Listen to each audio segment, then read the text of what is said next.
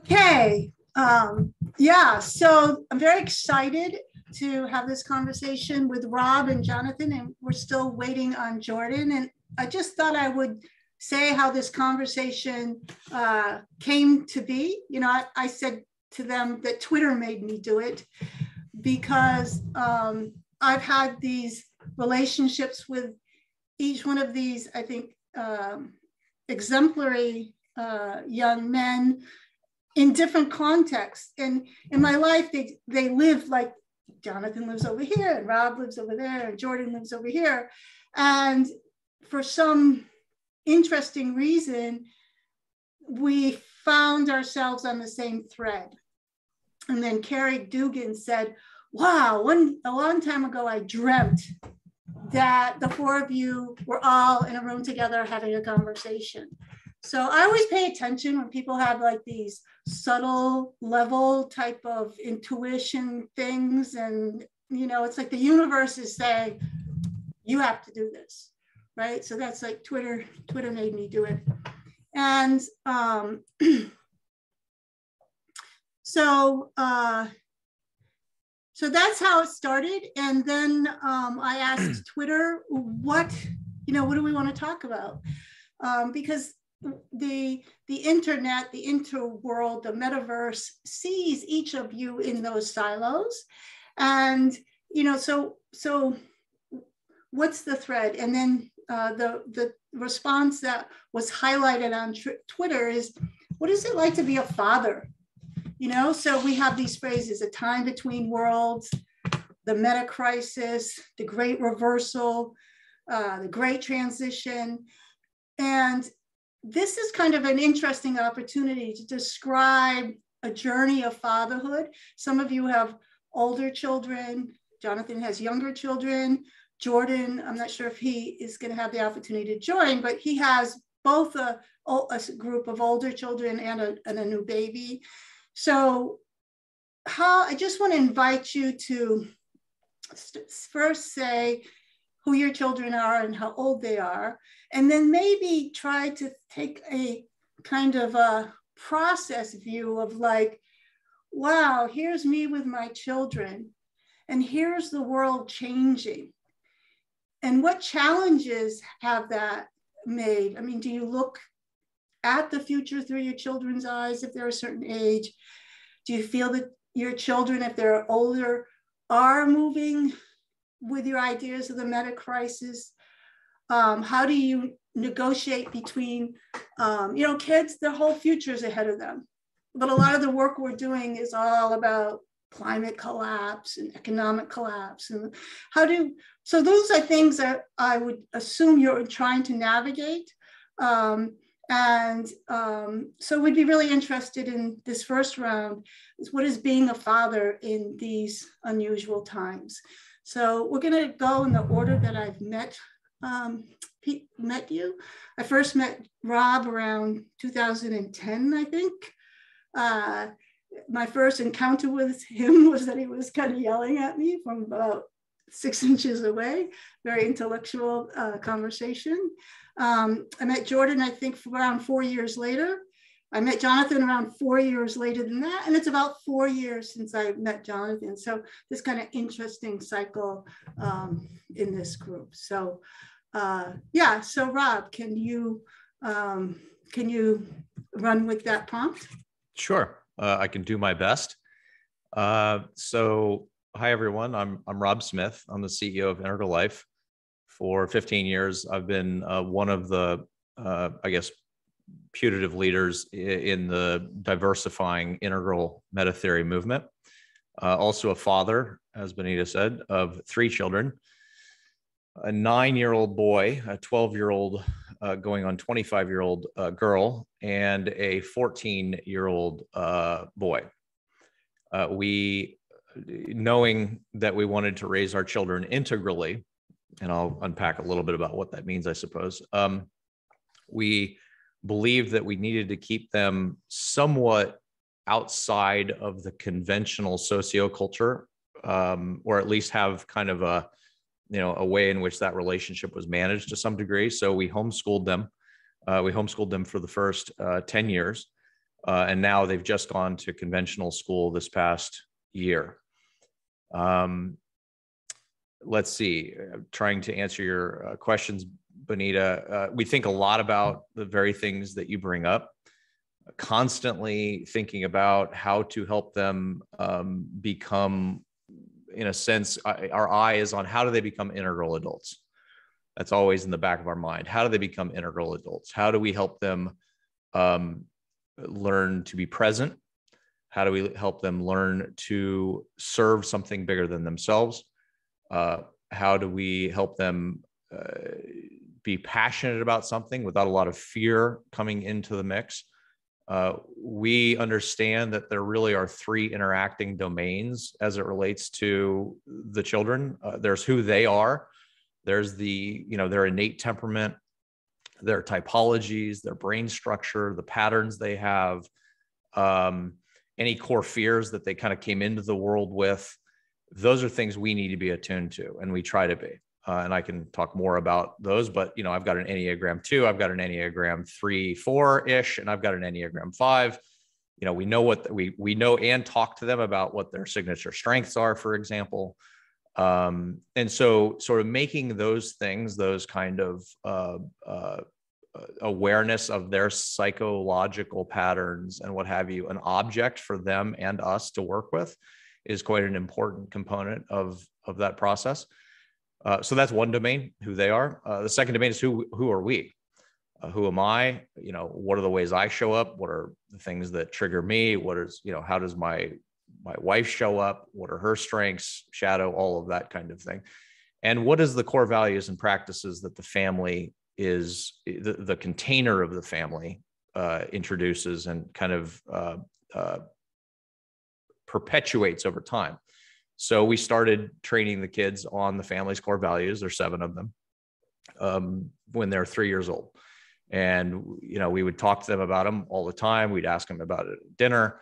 And we know that that's also a developmental process. There's a very simple way they might understand them, when they're young, and there's a little more advanced way they might understand them now. And then hopefully there's a far more advanced way they'll understand them as they grow into adulthood, and they'll see why we put them in the order we did. And there's a kind of a spiritual metaphysic behind that whole process. And then finally, the third domain is what world are they growing up in? And as you said, it's a very complex world. The sociocultural environment that they're enmeshed in, between social media, the values of, the very, very real differentiated cultural value war that the US and most of the Western world is enmeshed in right now itself, between traditional values, modern values, postmodern values, and then right at the leading edge, these kind of more integrative values. That's a very, very hard thing for any child to kind of navigate. And so how do we help them do that? How do we help them integrate it so they can see what's partially correct in all of these value structures, and then, bring them internal?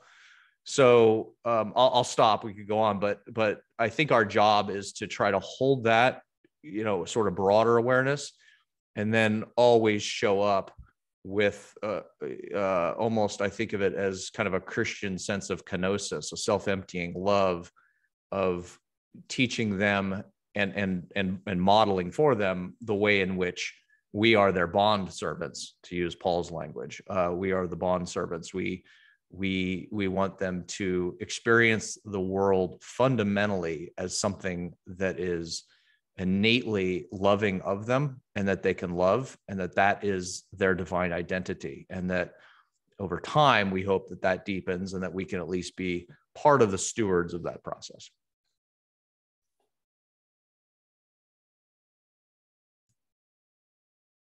Great. And then Jonathan, if you can set up your situation, and then just go ahead and have a cross conversation of, wow, what was in there that really is intriguing for you from the other, would be great. Thank you. Okay, thank you, Bonnie, and hello, everybody. I'm grateful to Bonnie for setting this up. It was a very tender invitation to be seen as fathers in a context where that's kind of invisible most of the time. And also for Bonnie, who is, of course, wise, as you all know, no doubt, will recognize that influences our work and perception in various ways, albeit sometimes quite subtle ways. So I'm Jonathan Rowson. I'm 44 years old. I have two youngish children. Kailash, my eldest, is now 12, and Vishnu is 6. And as you can tell by their names, their mother is Indian. And that's quite a big dynamic in our family. So I'm Scottish, white, obviously. Shiva is from India, and brown. We met when we were both students at Oxford University. We actually met learning to meditate. We learned TM at the same time at the end of 1998. And lots of things happened in the interim, but eventually got married around 2005. And children appeared a little bit later. Now, I only mention that because I'm reminded of the saying that the biggest challenge in a man becoming a parent is not so much becoming a father, it's becoming a husband to a mother. And I find this quite a perceptive statement, albeit it is a soundbite. It is a tweet, Bonnie. Apologies, but I find it actually speaks to my experience quite closely. I don't think it's easy to speak of what it means to be a father without also speaking of what it means to be a co-parent. And every family is different. Every dynamic is different. There's also a sense in which the whole question of what it means for your culture to influence parenting comes into the picture. Because in many ways, Shiva and I are quite similar, similar educational backgrounds. We both had somewhat challenging upbringings in various ways. We weren't particularly well parented ourselves, although I'll qualify that in various ways with all due respect to our parents. But there was certainly turbulence along the way. It wasn't sort of a very safe, conventional upbringing for either of us. And that's relevant because, although in that way we're quite similar, in many ways you really feel the cultural difference about everything from how you eat to when you eat to what to encourage, what not to encourage. So a lot of our parenting challenge has been the challenge of having a united front, because we're very aware that that's important for the children. We're also aware how difficult it is. It isn't straightforward. I should add perhaps that Vishnu, as a 6-year-old, is an absolute delight. He's a literal bundle of joy. He wakes up and he starts playing, and he doesn't really stop till he conks out at the end of the day. He's full of sort of schemes and things to say, and he doesn't stop talking. And as you might know from my Twitter stream, occasionally he says something quite profound. He's recently got quite into chess, and that's of interest to me because I used to play professionally, and it wasn't particularly pushed by me, but the chessboard was there and one thing led to another. So he's quite a cute, as a character, he's very kind of light and playful and not particularly focused or determined, but just sort of happy-go-lucky, and a little bit of a struggle to learn to read and write and things like that. It takes a bit longer. COVID didn't help, of course. Kailash is a completely different character. He's 12 going on 25 too, and very quick to want to become an adult. He's just a couple, he's up to about just above my eyebrows now. So he's already almost the same height as me, even though he's 12. So that's quite scary, actually. Because he can be quite challenging. He's got I don't know the Enneagram quite as well, but I would venture to guess he might be an 8. There's quite a strong sense of challenge and confrontation about him. And yet he's also very studious and brilliant. He plays the violin, he plays the piano.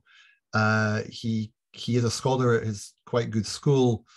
But he doesn't try that hard. I feel as though he'll turn it on when he has to. He doesn't sort of like to overexert himself now.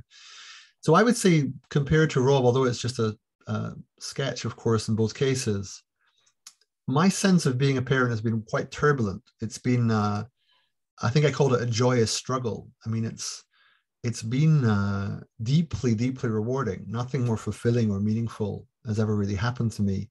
On the other hand, exhausting and exacting. And it goes on like that. And in the book I wrote about what chess taught me about life, I bring parenting into it at some point. And I'm reminded of Milan Kundera's Unbearable Lightness of Being.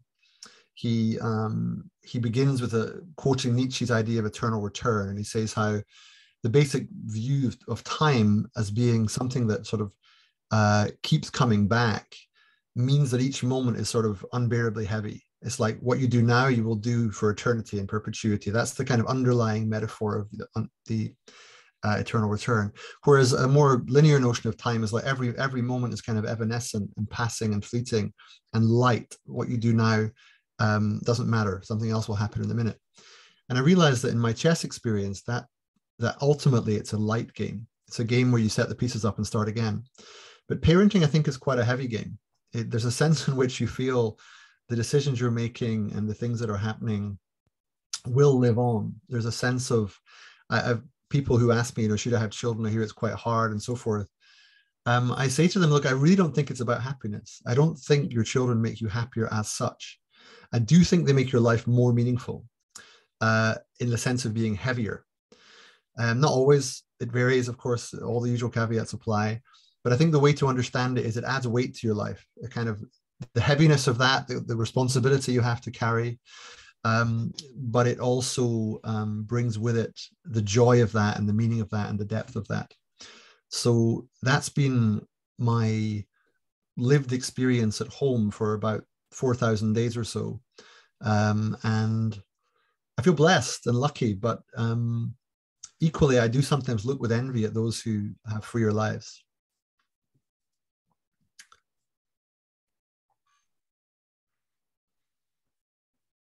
So Bonnitta, do you want to just sort of do you want us to just freestyle from here? Yeah. That, I wrote down some things, but yeah, just have a conversation and wherever. Sure. Yeah. Yeah. So there's several things that I noticed in what you said, Jonathan, that I'd like to maybe hear a little bit more about. You talked about maybe a slightly non-conventional upbringing, and I took note of that partly because of the era we're in today, where it is very, very popular in a way for people to be pushing the boundaries of what is conventional. And in fact, what we would say is that from the standpoint of what we call kind of the green structure of sociocultural evolution, just the information landscape, the way in which it acts as kind of an acid on norms. And so the beautiful part of that is that it liberates everybody into a subjectivism where everybody can kind of feel free to explore their own identities. But of course, it's devastating for any sort of large-scale cultural or social coherence or unity, as we're seeing. And so I think one of the things I've thought a lot about, and we have really kind of tried to navigate the polarity, is between, on the one hand, being that I'm in a professional, as a professional, I am in an avant-garde intellectual and spiritual community. And to what degree do I kind of introduce that non-conventional or trans-conventional, however you want to think about it, into my children's lives? And on the other hand, to what degree do I say, nope, developmentally, it's actually quite important for them to continue going up the ladder of development conventionally, learning the kind of foundational skills you need, and then gradually, as they get older, they can make choices, having been exposed to kind of things, that kind of world that we live in. And so I'm just curious, because it sounds like you had an upbringing that had some, or maybe this is not the exact, right characterization, but I wonder how you think about that polarity between, where we inhabit professionally, how much we introduce to our children, but also what's developmentally appropriate. Wow, there's at least three big questions in there. Okay, thank you. Well, I'll start with the personal. So when I said unconventional, in my case, that was, I mean, I've written all about all this publicly, so you mustn't feel I'm disclosing anything that's particularly painful. I've spoken and written about it before. My father was schizophrenic, and my parents sort of separated and divorced when I was fairly young. About sort of 7, 8, 9, that sort of age, the sort of marriage collapsed.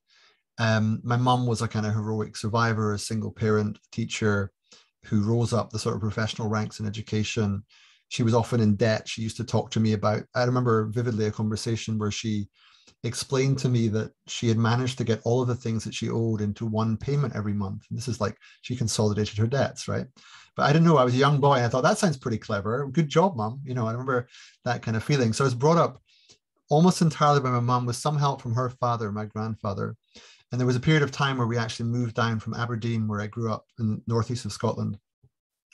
My mum had a new relationship and we moved briefly to closer to where I am now in London. And that didn't work out very well either. And I got very sad and I really wanted to go back to Scotland. And in some ways that was quite important for my formation because I had a lot of time alone, and that's where I got really good at chess. It just became my way out, my escape, my sublimation. I mentioned that now. I think just to briefly add, Shiva, I won't go into quite as much depth, but in her case, I think just, you know, lots of traveling around. She grew up in Kerala, when at the time where she was in Calicut was mostly a jungle. So she spent a great deal of time being dropped off at libraries to read, as a means of childcare, basically. And that's how she got very studious and very able. And but it meant that in terms of parenting, boundaries weren't always set. Neither of us had very clear, stable family setups of this is how you have a family. This is family mealtime. These are the rules. These kind of things were not really in our upbringing. So fast forward to today, you have a very interesting dynamic where, I mean, I think part of what you're describing sounds like something like a green-blue dynamic, although with a sort of background setting of orange maybe in the mix. Yeah. Although the intellectual in me wants to put the caveat that spiral dynamics has its own problems, of course, but still, as a way of talking, it's very useful. And I think I do experience that a bit. There's a lot of two things I feel at home come up quite a lot. There are a lot of futile appeals to intrinsic motivation. I find myself, despite my better understanding, saying to the kids, do this because it's good for you. Do this because it's rewarding in and of itself. Don't play the piano to get grade 2 or grade 3 or become a great musician. Do it because you love the music. Don't play chess to try and beat me. Do it because of the beautiful patterns and all the lovely ideas. I'm not sure how much they get that or can get that. They understand things much more like, do this and you'll get an ice cream after dinner. Do this and we'll maybe let you be on the iPad for a bit longer. The appeals to intrinsic motivation are sort of how parents feel good about themselves, but very often in my experience, the children, it doesn't compute for them very well. In terms of what that means in terms of cultural codes, the other thing that comes to mind is authority. So in a stable family, the traditional family, the norm would be parental authority holds, and you hold that by virtue of presence and confidence and conviction, but also by underlying social mores that's just the way things are. It's intergenerational.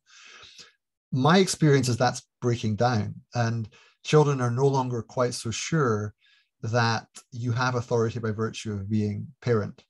You actually have to re-earn the authority or somehow make it second nature, and because it's no longer first nature at some level. And that can mean that when you ask them to do something, you do often get into this spiral of, well, why should I do it? And you give them a reason and they say, that's not a good enough reason. And eventually you want to say, because I say so. And you don't like saying that. It always feels like a kind of failure. And what's also interesting is that they don't really accept it, you know, and we're no longer in a context where there's any kind of force involved. So you often do get this impasse of, okay, what do I do now? How do I establish my parental authority here when it's not just a given? And it's an ongoing challenge, more so for my older son than my younger son, but it is there. Yeah, that's really interesting. And I love that you, especially that last part where you're talking about this, the nature of sort of earned legitimacy and earned authority. I think this, Bonnitta, as we talk later, because I know you wanted to talk a little bit about leadership. I mean, they're very much the same kinds of problems or life conditions affecting this question of what qualifies as legitimate uses of power these days. And I tweet about this a lot, but not just me. Many people are noticing that we have a real legitimation crisis, because if, again, going back to the sense of liberation, if we can all be liberated into a subjective sense making and a subjective ethical kind of almost solipsism, our own world of ethical norming, then the problem is, how do you ever legitimate a use of power? And the kids, of course, are getting this. They're, as you point out, they're really almost like by osmosis of social media and these other things, even though developmentally they may still be much earlier structurally in themselves, because the leading edge, or at least just prior to the leading edge, kind of the leading edge of the Zeitgeist is a relativistic, liberated, postmodern sort of milieu.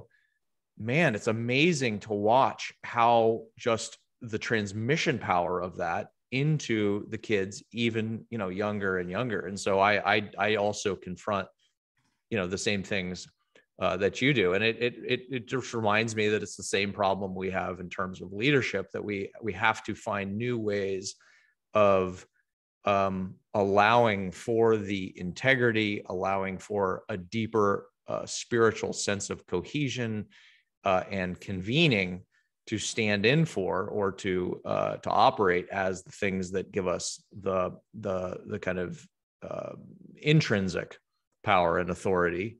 And of course, it is earned, and it can be very frustrating as a parent sometimes, because you want to say, well, as I saw my teenager, I guess it was 2 weeks ago, we were having a sort of a similar issue, and finally I said, no, I'm taking this away. And he says, you can't do that. I paid for that. I said, okay, so let's make this object right here. You're about to learn a lesson in power. And so I gave him a realpolitik lesson right on the spot. I said, you don't have the power. I do. I don't need to legitimate this because I have the power. So for the next 24 hours, you're going to understand how some of the universe works in terms of a lesson in actually just real power differentials. And sometimes they will be exercised against you, because what he continues to struggle against, for example, in school is, well, that's not fair, or I don't like what that teacher's doing, or this, that, and the other. And I said, look, let's disabuse you of the notion that the world is always going to comport with your sense of the way you think it should work, and power differentials matter. And then he got his phone back. And then just last week, I was involved in a negotiation business-wise with a company that is far bigger than us, that has all the power relative to us. And that I use that as a learning moment. I said, look, in this situation, I've got none of the power. So this is why I'm doing this in a particular way. So these power differentials are things you're going to come up against all the time. And you can't just kind of, scream victimhood every time you come across them, because that's what people are doing, but it's an unskillful way to recognize actually what's going on in reality. I'm just going to jump in here. This is great. I mean, this is so wonderful. I just want to thank you for the depth you're going to. So as an observer, I think I want to say that we're looking for not solutionism. Like Robb has something that's working in his context. It's not just applicable to another context, but what are the principles that are applicable to a completely different context? I mean, they're fathers in very different contexts, right? And so just to have us listen that way, there's some principle that is maybe fundamental to fatherhood, but it's not the solution that Robb has found, because they're different contexts. So just orient the listening audience.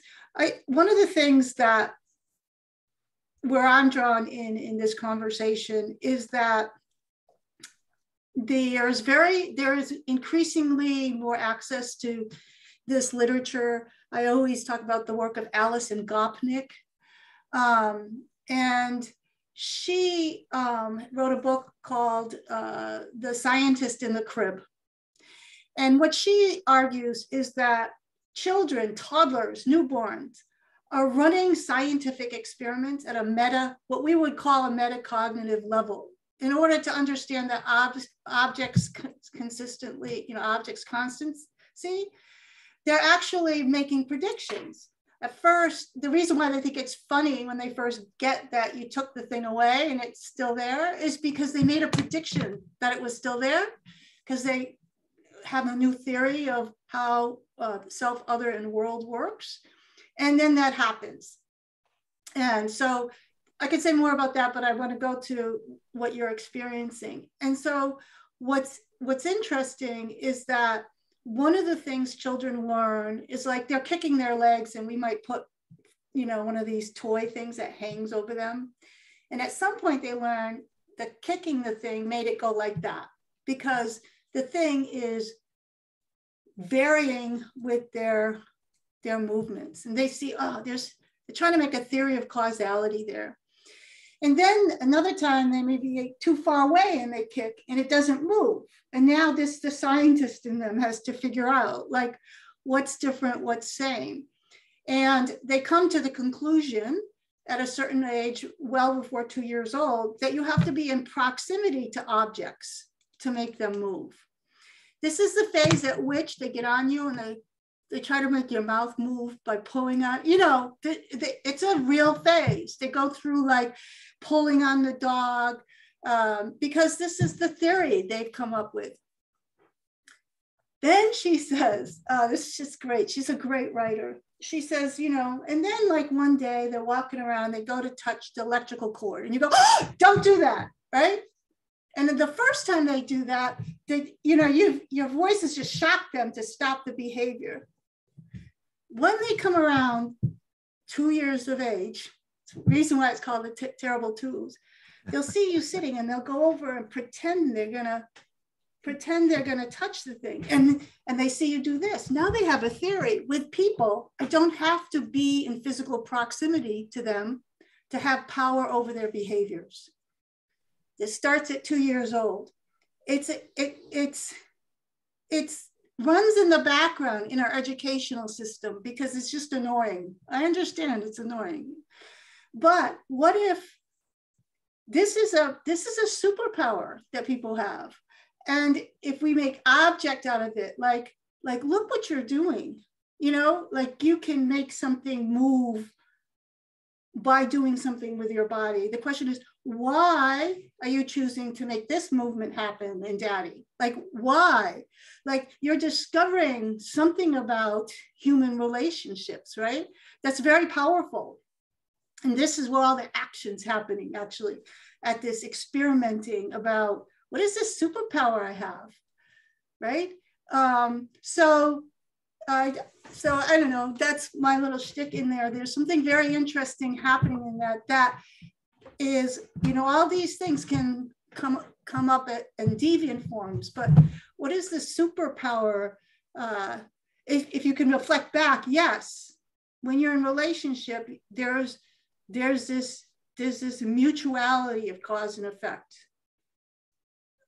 Are you exercising choice around that? Well, they're not really, because they're not, unless you reflect it back, there's just this unconscious processing that's happening inside them. So I don't know if that's helpful, but it did make me think of something. I mean, when you were describing, Rob, the challenge of sort of creating a legitimacy somehow, one of the ways you do that, and it isn't easy, but it's to show an interest in their world, even when it doesn't seem that interesting to you.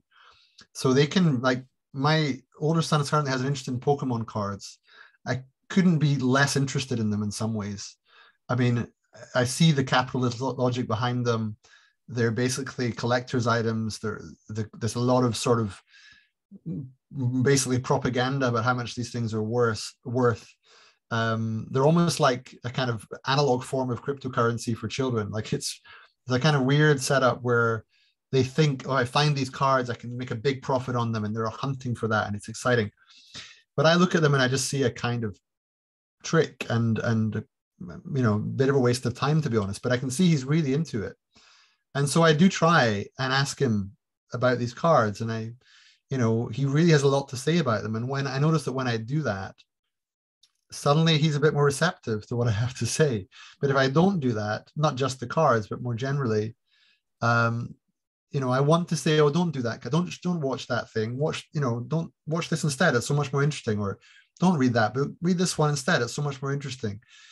But that doesn't work. Like it just doesn't seem to give me that degree of intimacy or connection that I need to maintain some kind of viable authority for the relationship to work.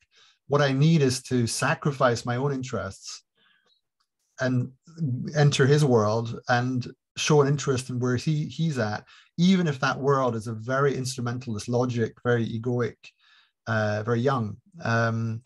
And more part of me wants to say, don't be like that, you know, be different. But actually, that is how he is right now.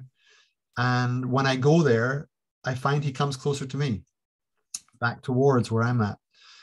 So in that sense, Bonnie, there is that sense of mutuality. Yeah, I love what you just said, Jonathan, because, you know, in all of our collective communities, we learn this. I mean, this is conscious listening 101, like look as, not at, and, you know, stop thinking about what you're going to say. Really try to kind of inhabit the world of who you're listening to in a really genuine, slow, empathic, embodied way. And of course, we know that's actually tough. I mean, it takes a choice to do it. It takes a slowing down and a decision to do it, and then attending to it.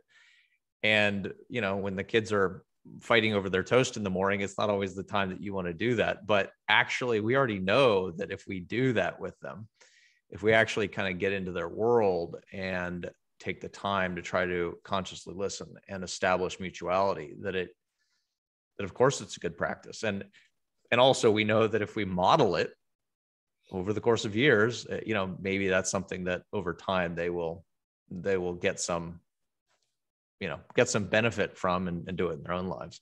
I'm going to use that word model to segue to more of a conversation on leadership. And maybe we could talk about leadership until the top of the hour, and then open it up to, I'm sure there's great questions in the group. One of the framing I had, like, I really wanted to ask a lot of questions. And so the question that I kind of want to ask is, and I have to do it by making kind of a false distinction, right? Because mentorship and leadership, education and leadership, they bleed into each other. But I want to try to make a false distinction, so to ask this question. When I was thinking about having this conversation, I knew that we were going to talk about fathers and mentorship and development and that. And when I was thinking about the recent conversations Jonathan had with Zach on these challenges of intergenerational transmission, these have more emphasis on education and mentorship, which is more like you're mentoring to supply leadership skills to the other person. You're mentoring so they can self-regulate. You're giving them skills and information. But there's a sense in which that I see in both of you, and this could be not true, that there's something else also going on, that in order to be an effective leader, you have to break kind of like the umbilical cord of the mentor or the father and do something quite more radical.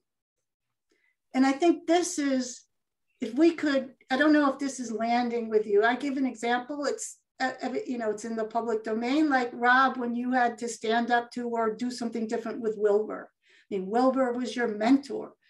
And then you started to lead, like from out of that mentorship, there's a crack that happens, you know? And this, I mean, in my opinion, you know, it must have been an enormous challenge. You were actually rather young. That was quite a while ago. And the reason why I want to speak to this is because there's a lot of conversation about where our leaders are, but it seems like there's not a lot of acknowledgement of what it takes to like break through and start to lead, which is different than mentoring, which is different than, you know, always bringing people along.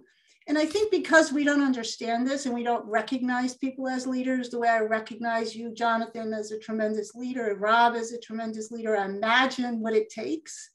You're not going to go out whining about how much it takes, right?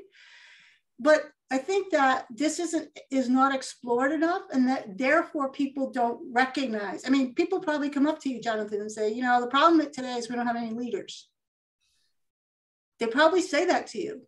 I mean, like, duh, you know, it's like there's something in this that I want to highlight, actually, mostly to reflect back to you. I don't know what the answer is, but I think is important because there's a burden and a challenge of leadership, but there's also a burden and a developmental challenge to be good followers. I wouldn't say followers.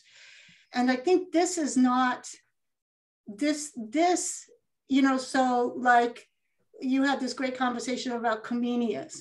Like, can you imagine being in Comenius's guild? I'm sure he wasn't fatherly, right? And so I don't know how you want to riff off of this, you know, but this most important is like, I want to reflect to you that I noticed these challenges.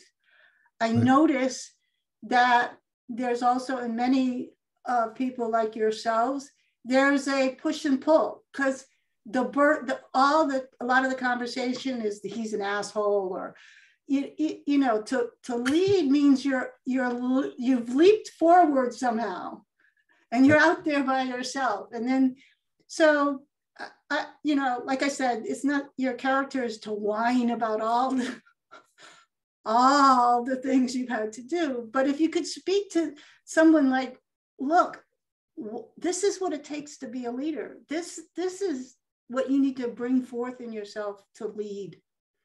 And here's the other thing. What are the rewards? What keeps you going? There's got to be some, you know? So I think that's an important conversation to have. And I don't see it. I'm not pulling off of any other models of that. Well, I have things to say. Rob, how are you? Please go. Okay. Yes. So, yeah, it's appreciated, Bonnie. I feel somewhat seen, and yeah, there's. So I to give some context for those who maybe don't know me as well as Bonnitta. Well, by background, I was a student, but I always had a kind of chess career on the side, and I played professionally for a while, and I was a grandmaster, and I became British champion. I wrote a few books about the game, and chess was kind of my life for a long time. And then at some point, actually, when I was becoming a father, I got tired of traveling, and I also stopped finding the game particularly meaningful. It was still fascinating intellectually, but it no longer looked at it and thought, this is where life is. It no longer felt vivacious to me. It felt like a game, actually, and I saw the gameness of it rather than the lifeness of it. Anyway, at that point, I got kind of fortunate. I saw a job opportunity. I applied. This was at the Royal Society of Arts in London. It's kind of an intellectual everyman kind of place, but it also has a certain influence on public policy and gives you access to the media. And I worked there for about 7 years and learned a lot about fundraising. I learned a lot about sort of intellectual entrepreneurialism, how to sort of pitch ideas and get support for them, how to build alliances, a lot of soft skills that are relevant to this domain. And then after a little while, I worked on climate change. I worked on spirituality. I came to know of the integral world. It took me a long time to realize that I've been doing a lot of work that was quote unquote integral without really knowing much about Wilbur or indeed the integral world. And then about 7 years into that, when I'd already written quite a lot and did a lot of public events, I was struggling to really find my home there. And I had to, for the second time, just as I had to give chess up, I had to give that pretty cushy, comfortable, it was a beautiful Georgian building in the center of London, proper salary, all the rest of it. I just said, no, there's no growth here. I'm kind of done here. And I was lucky to find the co-founder of Perspectiva, Thomas Bjorkman, who was willing to give a certain amount of seed funding, basically to buy me 6 months of time, give or take, to create an organization and raise funds for it. And that's what I did. And it's called Perspectiva. And that's now the organization I've run for the last 5 years. And our tagline is systems, souls, and society, because in essence, our instinct is that whatever your assessment of the major civilizational challenges we face, not least ecological challenges, but also increasingly what they call the infodemic, so the lack of access to good information, the power of artificial intelligence and our difficulty in controlling that, the increasingly private control of the public realm. For those who have, in the chess world, there's a vision issue. Like you can often make an assessment of a position long before other people can, because you have a kind of pattern detecting device that says this position's already winning or losing. And I feel a little bit like that about the state of civilization. It's not beyond hope, or it's not a cause for despair as such, but you can see these multiple converging threats of different kinds, which means that the default scenario is not that good. It means that the emphasis has to be on some kind of seismic transformative change that to some extent will happen to us, and that we have to somehow field and move with, so that a viable and hopefully desirable world will be possible. Now, it's very grandiose. It's way beyond my capacity as an individual to really shape it. But somehow you feel that that's the work that has to be done. And so I had the audacity to sort of say, yes, this is what the organization's about. It's about how you connect the reality of the inner world, spiritual development broadly conceived, with systems change broadly conceived, with how we talk to each other broadly conceived. So systems, souls, and society. And it's led to a lot of projects. We became a publisher. We've got a few major events. We also run the Emerge network.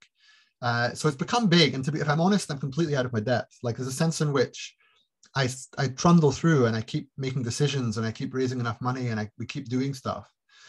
But if you ask me, do I really know what I'm doing? The answer is much more no than yes. It's much more a sense of what else should I be doing? Surely this is it, right? This is what I'm supposed to be doing. And so I said to a colleague the other day, when I was struggling a bit, I said, well, life would be so much easier if I believed my own bullshit. And it was a line that I felt quite therapeutic to have said. I sort of thought, yeah, that's it. It's that because I have these doubts, because I see, multiple perspectives and so forth, it's not so easy to carry conviction. You have to kind of do it anyway. The conviction is like a luxury you can't afford. You have to kind of keep on making decisions and judgments about what's worth pursuing in a very uncertain context. And so in that kind of world, some people look at you and go, you're wasting your time. Who are you trying to kid? Who are you trying to persuade? What's your theory of change? What ridiculous notion to think that you can possibly change the world in any meaningful way. And yet the calling is there. Yet you've got to carry on doing what you feel to be right. And that's roughly what I'm about. And it's good to have people like Bonnie see that struggle, because it is a struggle of sorts, but it's like parenting, a kind of joyous struggle, because it feels like the right thing to do. Yeah, I'll just bridge this because one thing that struck me once that Robb Smith said to me, and this has something to do, I'm trying to get underneath the principle here of what the struggle is, of what the crazy wisdom of the leader is, I remember this was quite a long time ago, and Robb was on a mission to create the values stacked organization, that economies were going to be more interested in the return on values. I can't remember how it was, but it was this big, and it was related to healthcare. It was a big, huge vision. And I remember right in the middle of it, when I was like, wow, this is really cool, you're doing it, you said to me, it's going to fail. And I got the sense, because you knew it was from the future, the timing wasn't right. You said to me, it's going to fail, but I'm going to do it anyway. I almost going to cry. And he said it with conviction. And I don't know if you remember that. I mean, maybe it made a bigger impact on me than it was actually happening, but that reminds me of that. And again, I want to reflect back that for me, these little things are very formative to me, even though I'm not, I'm not super young or anything, but I just want to reflect that. I don't know if you remember that, Robb. I do remember that, and I'm really I'm very touched and affected by the fact that you remember that, and that it had an impact on you. So thanks for that reflection. And I want to, it's a great, I want to just underscore what Jonathan said, because that's precisely what I feel like as well. And I think that what I would, I suppose, notice is that and this is a bit crude, but I think it's give or take kind of right, which is there's post-epistemological leadership environments. Those are still fairly rarefied kind of environments. That's the environment Jonathan's leading in. It's the environment I'm leading in. It's the environment many of our friends and peers are leading in. But by definition, there's a really ambiguous true north. And in any given day or week or month or year, you could say, well, you know, the context is whatever I choose to put my attention to and whatever I choose to try to convene people to. But we can see so many different things that could use attention and so many different ideas that could be, any one of which could be transformational in its own right, that where do I put my attention and what is the right thing to do? And why am I being this? And it's extraordinarily, in one sense, extraordinarily complex. And none of us, you know, mortals are capable of coming up with quote unquote the right answer, because there isn't one. And it is really destabilizing in a sense as a leader to feel that emotionally. And you're like, you know, how do you set that? So I think what Jonathan said is beautiful. That's exactly right. You just allow that to be part of your reality, and you commit anyway, and you act, and you continue to invite, you know, your friends and allies to join you in your confusion, and you convene, and you can continue to convene, and you make that object so that part of the process becomes a triple loop process of learning within the community as to these various questions, so that the community itself is equipped to become an emergent self-organizing entity that can explore these frontiers in a post-epistemological way. Now, you know, the other two I would say is there's kind of like complicated, but still fairly complex epistemologically environments. And then there's just simple like environments. You know, if I was CEO of ExxonMobil, for example, in one sense, it's very complicated. Like there's a lot of moving pieces. You have a lot of assets. You have, you know, tens of thousands of people. But actually, it's a fairly simple leadership environment in another sense, which is you got to get the black stuff out of the ground. You got to show a profit when you're done. I mean, that's it. So if you can become a master of the mechanics of that system, which is not a particularly, you know, radically difficult thing to do, that's a very, you know, different leadership environment than what comes later in the kind of epistemological scope.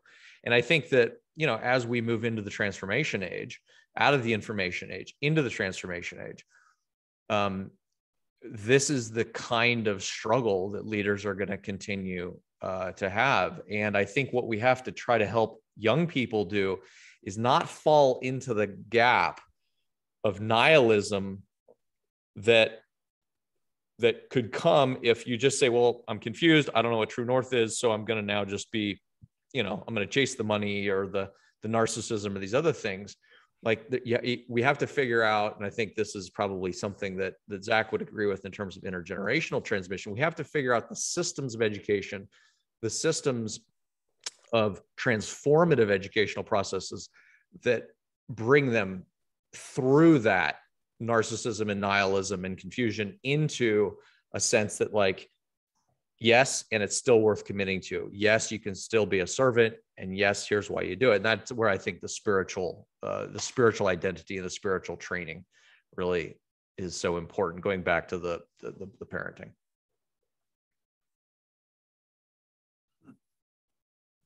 It's a question of speaking with conviction of something that you intuitively concede that is not yet there, and you know it. And acting as if, you know, it's actually there. And I think that, you know, I'm just going to throw this in. We've been talking a lot on Twitter about whether NFTs and Web 3.0 is something new, or is it just accelerated the old and this and that. And I think, you know, there's there's a kind of bullshit detector with the way people like yourself speak. If you're playing the stock market, you know it's a Ponzi scheme. And it's not saying don't play the stock market, but it's like there's a way to call a spade and take a stance and go forward on that. And there's a way in which leadership is, in this sense, non-epistemological, but also embodied.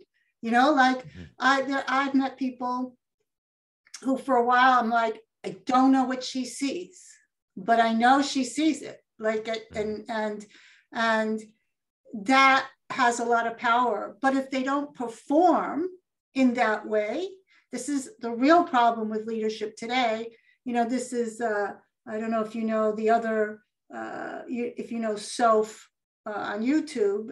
Soph is like the Antichrist to Greta Thunberg, but they're both in the same pickle. Greta Thunberg says, here's the science, the world is, we're destroying the world. And you're bad people because you're not doing anything about it. And this is so. Here's the science. Here's your science. The world is being destroyed. But look, you're not doing anything about it. You're not even scared. So this has got to be bullshit. It's actually a more sophisticated analysis. It's like, why should I believe that Biden or who was the guy, the first one, the inconvenient truth person? Why should I believe? Al Gore. Yeah.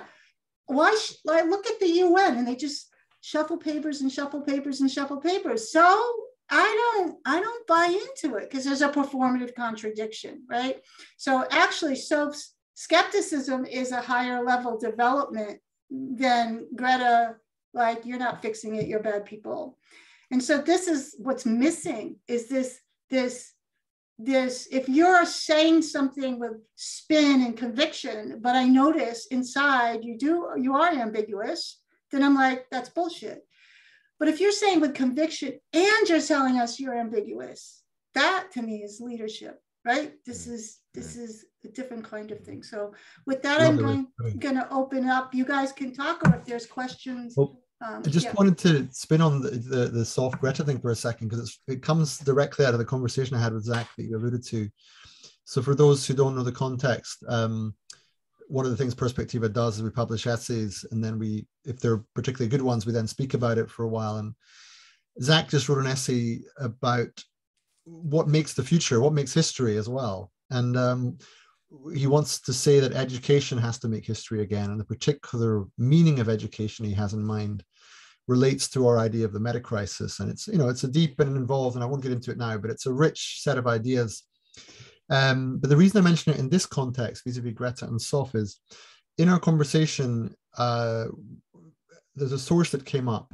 I think Margaret Mead wrote the book, maybe even 1970, I think, called Culture and Commitment, in which she speaks of different kinds of cultures vis-a-vis the relationship between the generations. So I might forget the terminology here, but you have sort of relationships where the job of the elders is to pass on seamlessly all of their culture unchanged to the next generation.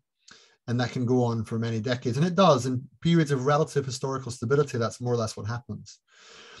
And you have others where there's a sort of mix of, on the one hand, it's mostly cultural continuity, but there's some variation. And that would be a fairly normal phase of history that might have been true of the middle of 20th century or so. But you also have some situations which are prefigurative. And that's broadly radical departures, moments of incredible technological flux, where things are changing so fast and so much that arguably the younger generations have a keener sense of what's happening than the older generations. Now, of course, that's a generalization and it won't be true of everyone.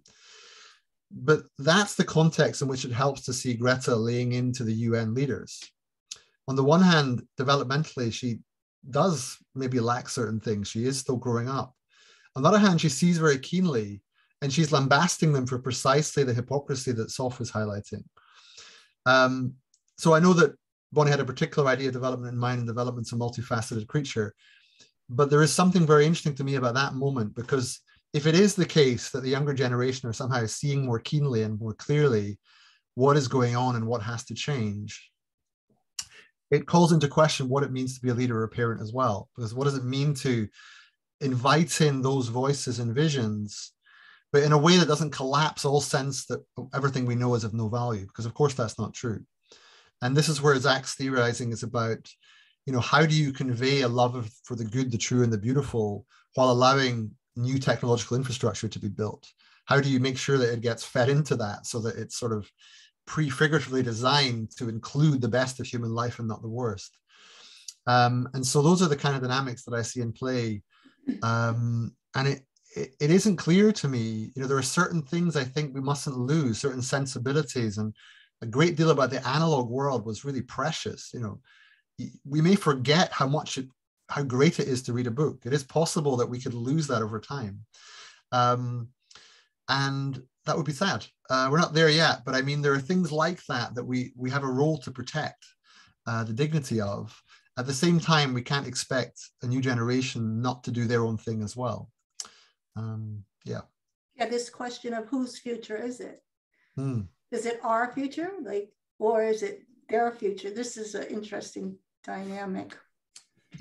And if I could just say 10 seconds on this, back to the parenting thing. So this whole conversation is something that we're always aware of. I reminded of the Pink Floyd song, the line where it says, mom is going to put her fears into you. And it's like, this is the part where the parents, especially those of us who are kind of operating in these domains, concerned about the meta crisis, have a vocabulary of that kind of meta-systematic global planetary lockup and breakdown. Like, we have to be really, I'll speak for myself and our choices within our house. I want my children to be optimistic. I want them to they're already getting from life conditions and from just their soaking up of media. They're not stupid. They get that this is a very chaotic world.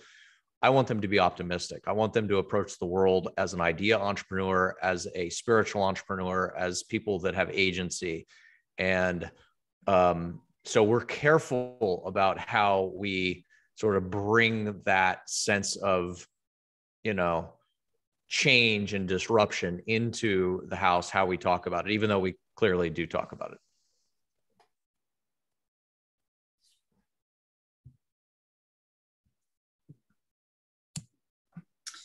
So maybe we could just massage this question of intergenerational transmission when the rate of change is so fast. And actually Einstein predicted that machines would eventually do the work of knowledge management for us. And this would accelerate these cultural transformations, right? So in the past, especially even in my father's generation, they worked in the factories. They just had to teach their sons how to work in the factories. And by the time, in my generation, by the time you were going, let's say, to college, you could feel the pull of a whole different culture. Like, I went home and I didn't fit anymore. So this cycle's like 18 years. And I grew up very parochially. So, and now, and so Einstein said, so in the future, what is it to teach children, or into a future that's not only unknown, but unknowable? So what are those skill sets? What are those, maybe they're not even skill sets. And I'm actually kind of stalling for time. So people, as I massage this question, we get a question out of it. And so when I first started teaching along these lines here at the Insight Center, I used to tell the story of, do you ever see the movie March of the Penguins? Mm.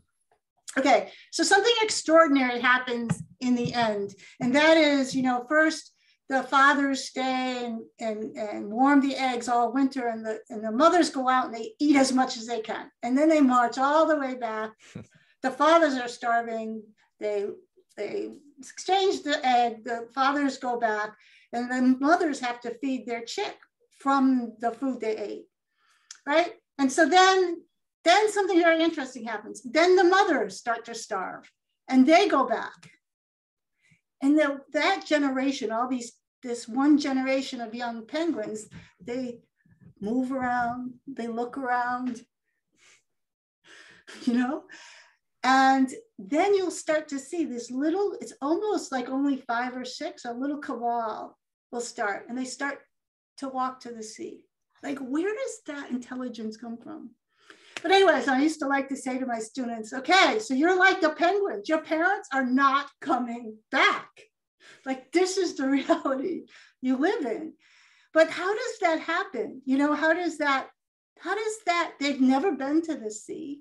They don't smell. I don't think that there's no research that they smell their way back. And then there's this really cool scene where they're at the edge of the iceberg and there's the sea. And again, they start to get, as a generation, very nervous. Like, what do we do now? And then one goes in.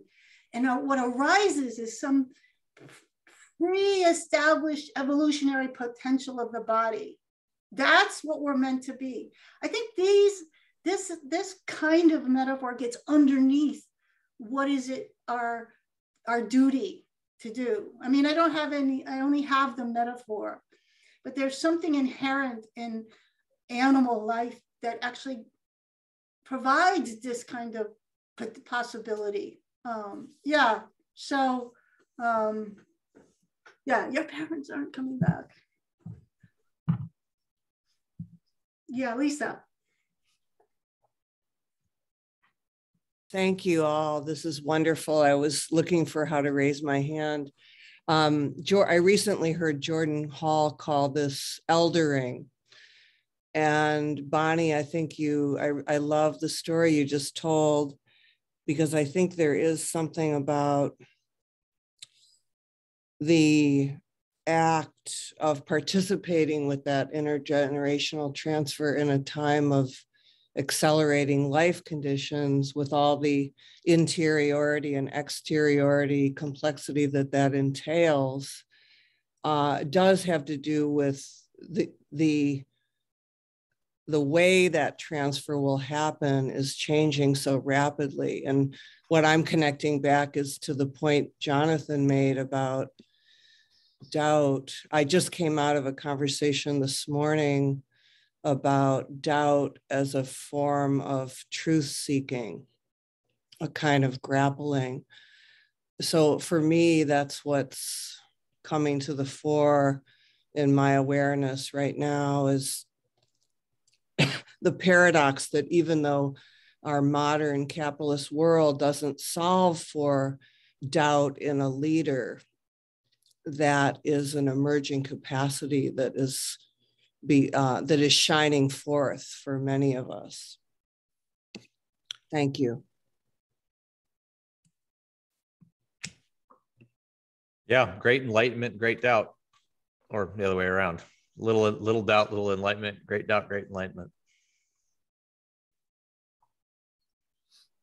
I mean, it hasn't always been that way. Like, just to add, it's a kind of new phase of life experience as well. Like, when I began Perspectiva, even 5 years ago, there was quite a strong developmental angle. It wasn't quite as simple as we all have to get to higher levels of development to save society from itself, but it wasn't that far off. It was more or less, it was a kind of growth to goodness fallacy, I think, that I was caught up in. And I sort of believed it. And I was keen to impress it on others. And I thought my job was to find, lots of simple goals that I assume were achievable that turned out not to be. So one was that I wanted to find an overall measure of human development. So what does it mean to grow as a person, and why does it matter for society? That was one early funding application, which I think mercifully didn't get through to the second round. And I think that's partly because I actually thought that I noticed all these multiple developmental models. I thought, wouldn't it be nice if we could have one, and then we could just use it and policymakers would accept it and the science would validate it, and then we'd build our societies on it and everyone would be nice, and wouldn't it be great? No, it's not going to happen like that. Just to say, Jonathan, I started in exactly the same spot. It was right. Maybe 10 years ago, but had the exact same idea, exact same thinking. And it's so, yes. Right. Interesting. So, I mean, some residue of that, there's some truth in there, of course, and some residue of that remains, but the overall endeavor was much more sort of messianic and well, that's maybe too strong, but certainly zealous and confident, as if I knew this is the game plan. This is what we have to get with. And then when you begin to realize, well, very many kinds of development, and you can't reduce them to one measure, and the science is somewhat contested, and they all have underlying philosophies and meta theories and values baked into them. And even if you develop, you don't always develop for the, morally for the better. It's often different. And meanwhile, all these other things are happening in all the other, in Wilber terms, quadrants. And so, yeah, the picture gets altogether more complicated. And on one hand, it's intellectually delicious and luscious, and you're just, wow, how incredibly fascinating this is. So the chess player in me is absolutely, on fire, loving the complexity of all this. But you got to be careful, because you can just get lost in relishing all the maps and the concepts and think that you're doing the work. But actually, your job is to get out of that and back into the real world, and sort of bring the best of that to bear as far as you can with whatever discernment you have left.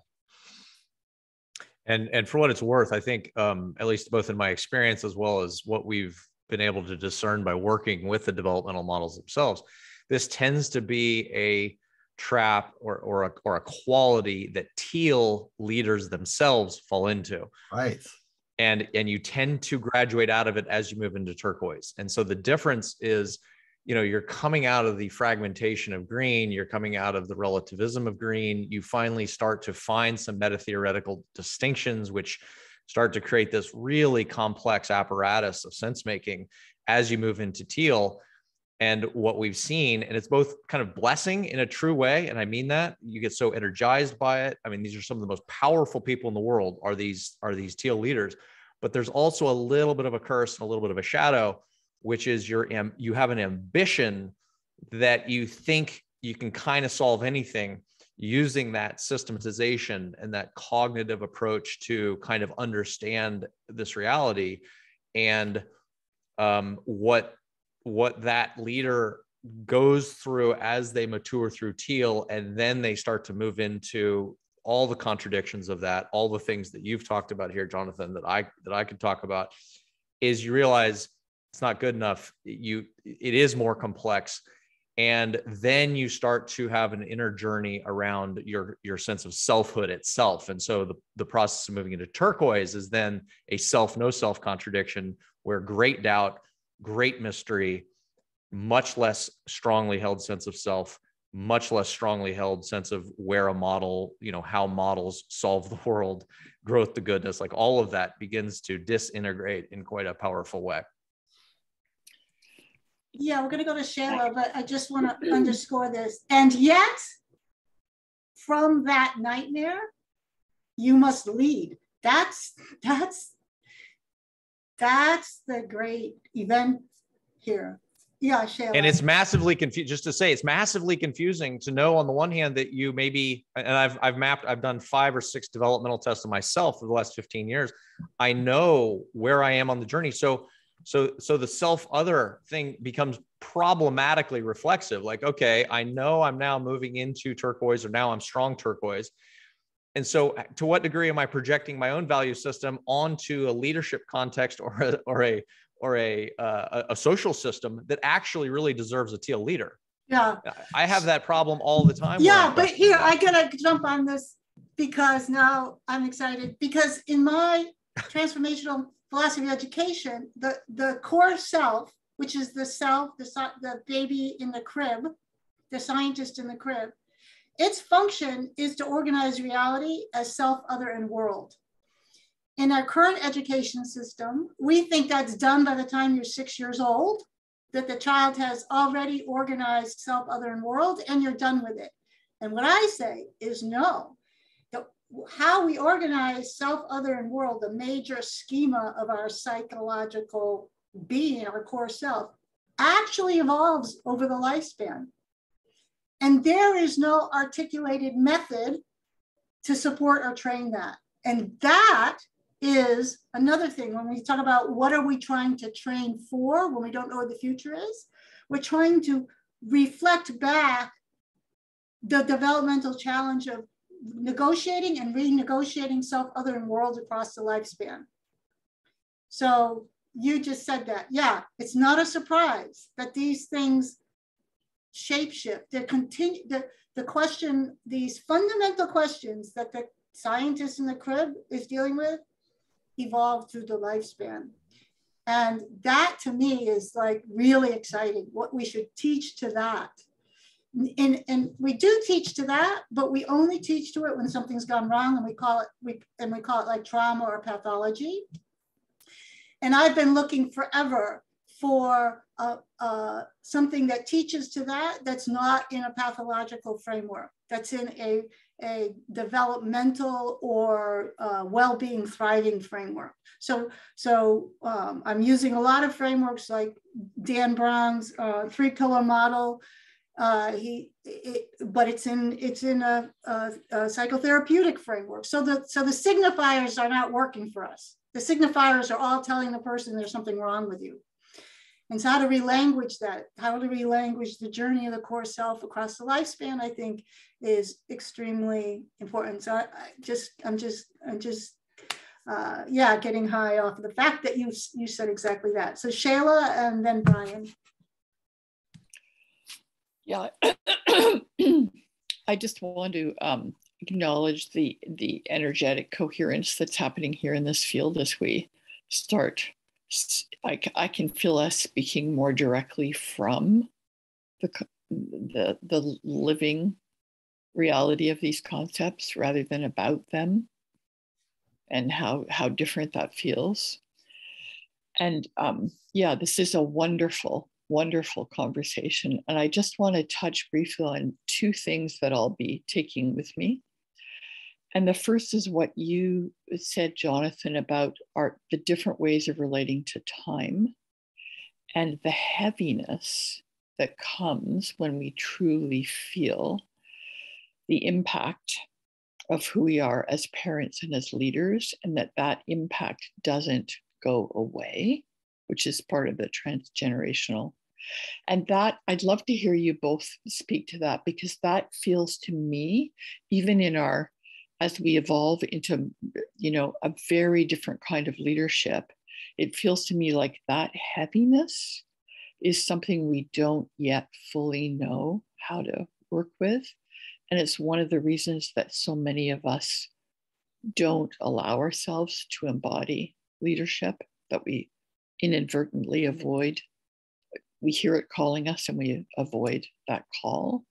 So I'm fascinated by that, because that heaviness is there in the parenting and in the leading. And then what you touched on, Rob, that was amazing in your dialogue with your son, when you said to him, here's a lesson on power differentials that I'm giving to you right now. And it feels to me in the zeitgeist of our culture right now that we're massively confused about that. Like, we're not able to deal with the reality of it, and we're constantly wanting it to be something different than it is right now. So I'd love to hear more about that. And thank you so much.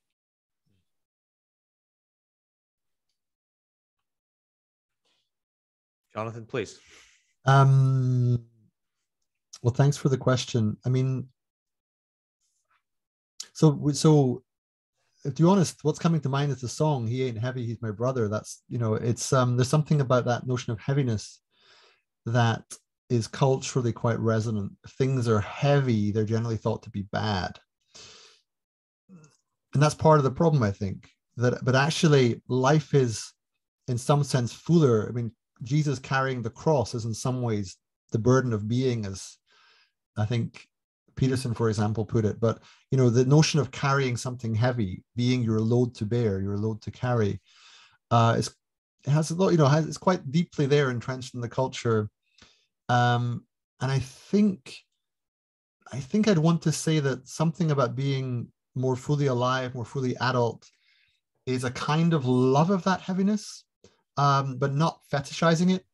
So there's something about not sort of saying you have to or else, but knowing that there is qualities of experience and depth and meaning in carrying what you have to carry, that you won't find in the lightness of the joy and the playfulness and the "this won't happen againness" of different forms of existence, which have their own value, but they're not the same. And I think as a culture, we typically are fairly reality avoidant and pleasure seeking, hedonistic. And so moving towards heaviness is something very different. It's moving towards self-imposed pressure for a greater purpose. And when that greater purpose is in doubt, it's all the harder to carry it.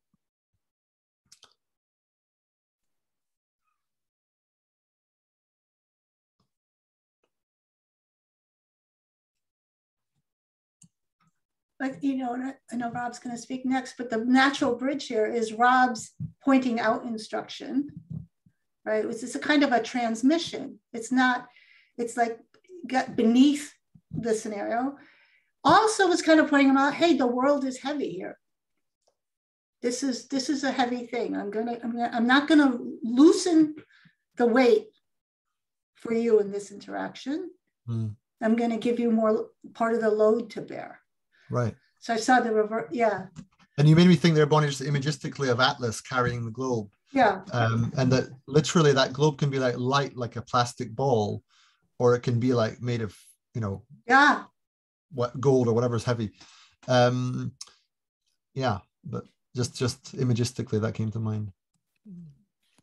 It reminds me, this conversation reminds me of a keynote I did maybe 4 or 5 years ago on what I called cosmic integrity. And it kind of was arguing for a sense about leadership, about how we have to always release attachment to the ends with every step. Because if we don't, we tend to pervert our own means in a sense. And I think we all know kind of how that works, and it's a paradox. And so much of what we're talking about here is just fundamentally paradoxical. How do you help children not become burdened by the heaviness of our mid 40 something very complex mind that thinks it knows what 50 years from now looks like, while also allowing for the true life conditions and the fact that they are changing and things are just historically quite chaotic, to infuse who they're becoming. You know, and there's and the right answer is, well, to probably point out how that's a polarity itself, and to point out to them, here's how we navigate polarities. Like, you don't want to live on one end or the other. We want to harmonize, and we need to come into relationship to that polarity.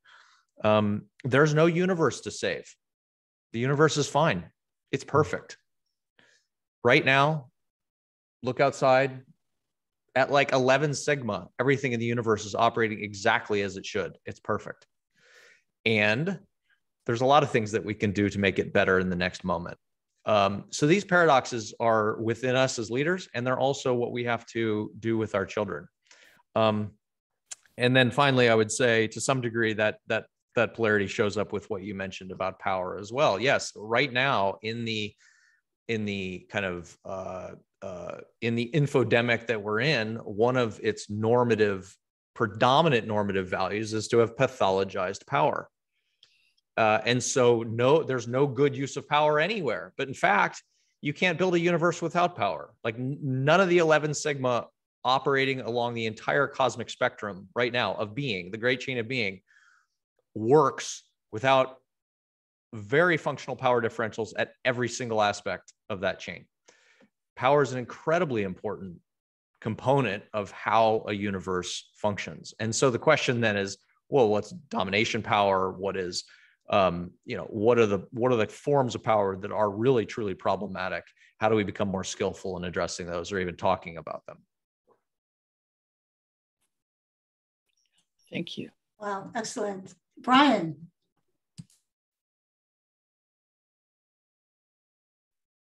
Thank you, guys. I've got so many thoughts, so I'm going to try to make this simple and bring it into my own life. Jonathan, you talked about that sense of optimism, and honestly, the last couple of months have been a real challenge for me. I'm a father of 2 daughters who are both, so I'm 62 and my kids are 28 and 26, and they're amazing young women. doing really some amazing things, very different, but close enough in age that they're best friends. They're 18 months apart. And they really, what's been wonderful as a father to see how they really support each other in a life beyond anything that my wife and I could ever offer them as parents. And so this is really a joy to, and we got to see that at holiday times this year. We're renting a place up in the wilds of New Hampshire, and it was just the four of us, and something clearly has shifted in our relationship as parents with our kids, where really they're my younger one, my wife is finally kind of releasing the hold on, or the fear that she has around my younger daughter. So, but I listened to John, and it's too bad he's not here, Jordan Hall's Rebel Wisdom thing right in the middle of December on Web3 and the human condition, and adding that to what Daniel Schmachenberger, Joe Rogan, and some of his things he's been doing with Tristan Harris really put me in a state of personal crisis of like, wow, like this, what's the future hold for these two girls that are doing amazing things, but have never been interested in talking, or I've never been able to share what I've done. And I come from the Bonnitta Roy school and so I was just diving into the complexity of all of what they were talking about, though I could hear Bonnie's words saying, release the complexity. And that's where I found my optimism again. So here's my question, if it is a question, is yesterday my wife and I were driving and we got talking about our parents. We had both came from really wonderful families with parents that we really admired. Yet we were talking about our grandparents and thinking about, did we have any concept of their relationship with their parents? And we couldn't really even remember anything about that relationship, with my dad being the fourth or fifth son and I remember my grandparents, but we couldn't remember their relationship at all. So I was really interested, I guess, from what Bonnie just talked about, is that education throughout a lifetime, because what Jordan was calling for at the very end of that Rebel Wisdom thing was, he said, what we need is wisdom and eldership. And so that was where I feel like it's too bad he's not here to talk about that, because that was what put me into a real sense of dread and despair. But at any rate, I don't know, maybe Bonnie, you would talk a little bit more about what you're saying about that intergenerational transmission and how we might step into that more. Yeah, I'll let Rob and Jonathan, I think their wheels are turning. So if you want to say something, like this man is asking for help. My instinct is that you're doing fine, for what it's worth. I mean, I don't know you, of course. I don't know your daughters. I do know what it feels like to watch a video like the one you mentioned and feel, oh my God, things are really bleak. And I also know what it means to think, and I have a responsibility to the next generation, but I can't possibly fulfill that obligation, because the gap between my agency and the scale of the challenge is too great. And therefore, what am I as a father to do if I don't have the power to protect my children? So it's deep, it's primal, it's fundamental. You're right to feel it. On the other hand, I would not despair. They know things that you don't know. They will do things and be things that you can't conceive because of the acceleration of technology, perhaps more so than general. That's no mere truism today. I think it's literally true in a sense that they will teach us more than we can imagine at the moment. Not all for the better, you know, I don't want to be naive about it. Much will be lost, much that's beautiful will perish. But, you know, yesterday there was this news about nuclear fusion and it was overhyped. But in effect, there has been quite a significant breakthrough that gives the impression that through technological means, we might, in effect, it's almost like breeding stars. It's a kind of star farming that gives rise to clean, abundant energy that may well power much of the planet at some stage. Now, we're a long way. We have physics. We're a long way from engineering and further from the politics, but it's an intimation of the kind of breakthrough that is likely to happen, that we didn't see coming. In addition to all the, you know, the emergent properties that are negative, when you hear Daniel or Jordan describing such things, and there are others, of course, who do as well. You know, don't forget that systemic effects can also be positive. They're not always negative. That some of the technological impacts can become for the benefit of the greater good. I think the odds are not great, but I think they're not bad either. I think our job is just to keep on doing the best we can.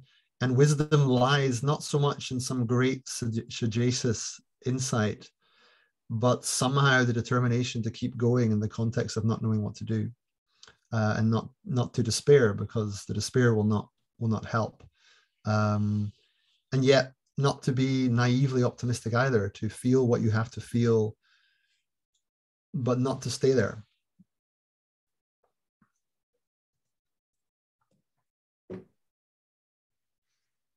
Yeah, I'm really glad. I think before, while you're speaking, Rob, I'm going to collect my 5-year-old who's at the door, but I'll wait till you speak a little bit more. So I don't want to interrupt your flow. Carry on. Go ahead. Yeah. Yeah. I mean, I'm very optimistic, and I'm probably more optimistic than most of the people that kind of run in the communities that we tend to run in. And I suppose that optimism comes from, number one, a deep epistemological humility. I think much of what people are saying is just not, is going to turn out to be wrong in unpredictable ways. Number two, we see an incredible explosion of exponential technologies and game-changing technologies in the transformation age. Jonathan mentioned free power, which our children will probably see in their lifetime. Free global power. It'll completely change the nature of the techno economy. We're going to see our kids have the chance to live past 100 years, probably fairly easily with genetically customized, personalized medicine. The amount of, obviously, computing power and quantum computing and AGI that comes online in the next 30 to 40 years will, I mean, these are just really sort of fundamental. They change the nature of human life as we know it. And I do believe that stressed vines make the best wine. You know, humanity has always tended to step up in the face of significant adaptive problems and figure things out. And I believe that a lot of the conversation that tends to be pessimistic ignores what actually is already going on in the world. It ignores a lot of what very smart people are already doing. They're bringing it into the corporate sphere. They're creating circular economies.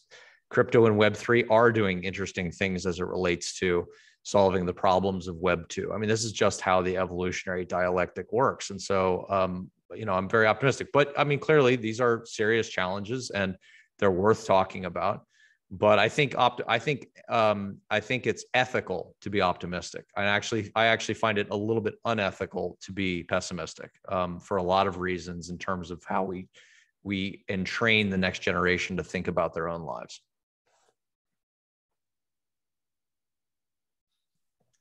It's interesting, just to add, Rob, I'm not sure I'm either optimistic or pessimistic. It's sort of the quality I look for is something I once called reflexive realism, which is maybe quite similar to what you're saying, but it's a reflexive realism. I mean, that there's a kind of mind to world relationship that means that you take responsibility for what is real, such that to be realistic is to be creative. And that's a kind of optimism. It's not exactly an assessment that things will be great, but it's like your responsibility is to make them better. So even if your prognosis is relatively bleak for whatever reason, and I think a case can be made for that, nonetheless, the disposition and sensibility is more optimistic in nature, because it's like, well, my responsibility is to shape the reality, not merely predict it. Right. But yeah. Exactly. Joshua? Hi, thank you both.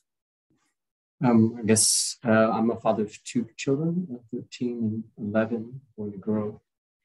It's been always with me, this question, but I think recently I've been reading some books, and it's basically the idea of how I embody masculinity as I show up as a father.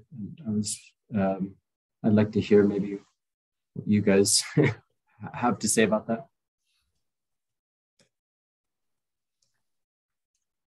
It's a tough one. I'm often invited to go to men's retreat weekends. So the Rebel Wisdom crowd are in the UK, and periodically I get asked to go to their men's groups, and I tend not to want to. Now, I'm not saying that's masculinity as such, but it's interesting just as a intuition pump, because I'm not sure I don't think that much about what it is to be a man. I was brought up by a single mother. I'd say my family is if anything matriarchal rather than patriarchal, although it wouldn't go so far as to call it that. But I've had quite a lot of female friends throughout my life. I don't know if these things represent masculinity, but I suppose what I mean is my way of being male is something about being quite comfortable around women, actually. And if that's being masculine, I don't know, but that's somehow how I like to do it. One of the things that Perspectiva tries to do and doesn't always succeed is just in a fairly male-dominated space, give enough time to those who are not male. Now there is, of course, masculine and feminine energy. It's nothing to do with the genders or the sexes as such. But what does it mean to me, masculine? I'm not sure. It's a question. I find I've probably got some kind of shadow work to do there, because I feel uncomfortable about the very question. Yeah, I guess I would pick up where Jonathan mentioned the masculine and feminine energies, because also implicit in Jonathan's answer is the question of, well, what does it mean to be masculine or to be feminine? And so we have to have some orienting framework to say, well, this is kind of what I mean in the question. So for us as a family, I take a fairly classically integral view that these are energies within us. We have a masculine energy, which we've classically defined or described as having agency. It's about the wholeness aspect of the whole on. And it tends to assert rights, and rights are just another way of understanding the whole on's it's energy towards defining the boundary, the self-other boundary. So as a whole on, I've got rights. Here's my boundary, and this is agency, and that tends to be described in a kind of a masculine way. And then the feminine energy is rather than agency, it's communion. So how are we, instead of a whole, how are we a part? What is the partness? And instead of rights, it's responsibilities. And notice these are all polarities, right?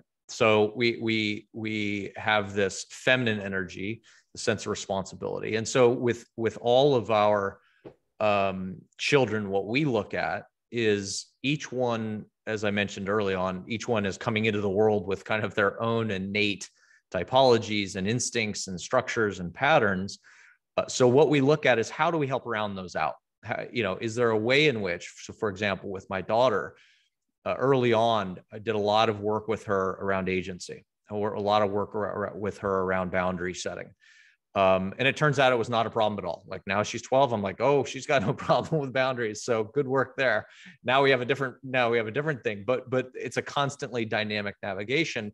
And so the way we worked with her is made sure she was in jujitsu, made sure she was really comfortable with literally physical rough and tumble, taking a punch, like actually being able to be in the mix of the energetic exchange in terms of that boundary. And so I think that actually quite helped her, balance out some of those things. Now with my boys, it was very much around, here's how a gentleman acts. Here's how you are responsible for what's going on in your environment. Here's how you are submitting your own will and putting it lower than what you're in service to inside the environment you're in. You hold the door for your mom. If you don't, you get whacked on the head. For example, it's very pre-conventional. And, with my boys, like I was raised in the South, and that's just how they're going to be raised, as gentlemen. But it's a sense of how to be emotionally open and vulnerable, how to sort of navigate these things of power in a skillful way. I mean, the fact that my 14-year-old, he's getting bigger, stronger.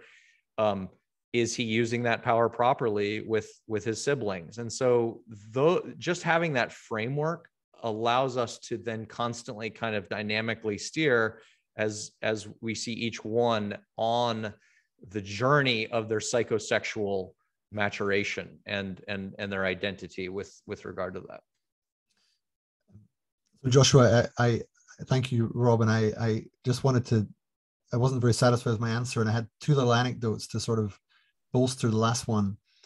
Moments where I felt sort of parental pride, and actually a kind of masculine pride, actually. So the first was my book launch. I wrote a sort of memoir, what chess taught me about life, book called The Moves That Matter.